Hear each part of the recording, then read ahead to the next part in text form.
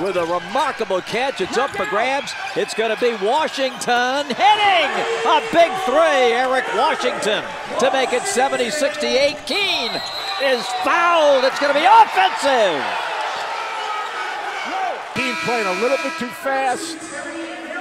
Washington did a nice job of anticipating, Keene wanted to get back to his left hand. The game clock off and establish the... Watch Washington right here. He's going to knock down this jumper. Bam gets his feet underneath him once again, but watch him sprint back, sees that Keene gets the ball, establish himself, moves his feet, and ready to play. He gets ahead of the play after knocking down the three. Well, you don't get those rolls because when you shoot, you don't hit anything, including the rim. Oh, man. Just really good offense. Washington gets a paint touch every time he handles the ball, and this is where he's really special. He can flat heat up the ball. Trey Lewis pops it up.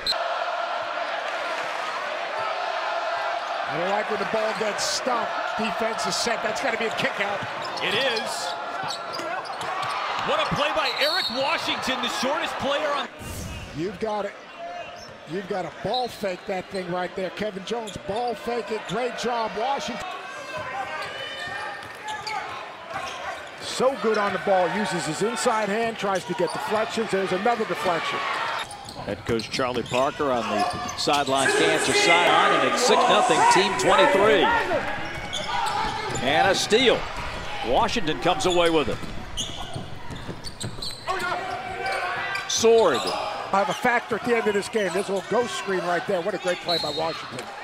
And Jim Boeheim sitting back there, 2-3 zone. The one thing you can't do at the top of the zone is allow yourself to be screened.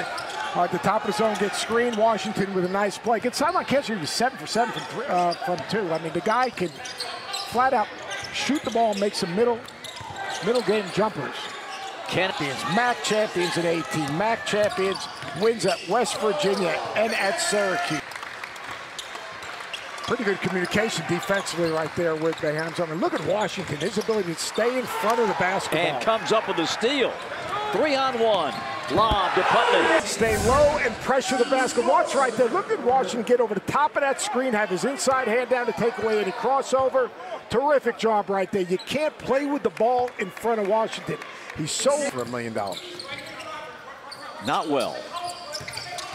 I think the worst part about Tuesday, just like a national championship games, you got to Sykes will come in and take his place, so they'll run the two-point guards together right now. Rice and Sykes. And Sykes is a tough matchup because he can shoot the three and also beat you off the dribble. He's a guy that can big-time three-point shooters. If they can get the ball reversed, they can free one of those guys up for a scoring opportunity. Fair, and that's going to be an offensive foul or a block. Same play, Rice coming off now, down screen, good read. Pops up and fires. Paint touches and can make plays. He's also a guy that can be really disruptive defensively. That was a huge swing right there, and Washington has... Your shot makers, you can space the floor, and then when you do come off of those different angle ball screens, you've got to be able to read all 5 defenders.